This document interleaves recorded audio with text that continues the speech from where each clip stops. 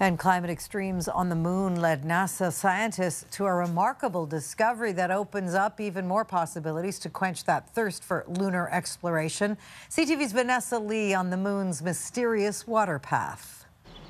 Aboard the brightest object in our night sky, scientists have discovered water beyond frigid and shadowed craters, previously thought to be impossible. The sun presumably would make it evaporate and disappear, but this is a place that gets plenty of sunshine, and so it's very surprising to find water there. It's too soon to know whether the water is accessible. For now, it's not abundant. The equivalent of 12 ounces or a bottle of water per cubic meter of lunar soil. In comparison, the Sahara Desert has 100 times that amount.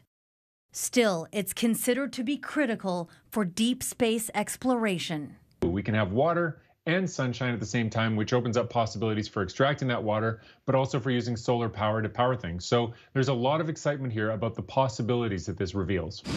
The breakthrough discovery was made using SOFIA, the world's largest flying observatory. The modified Boeing 747 jetliner rises above 99% of the water vapor in the atmosphere and scans the moon's surface.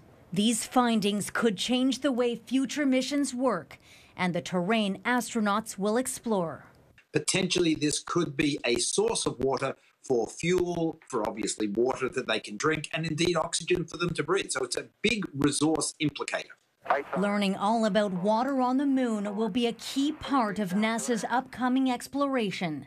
The Artemis program plans to send the first woman and the next man to the moon by 2024. Vanessa Lee, CTV News, Montreal.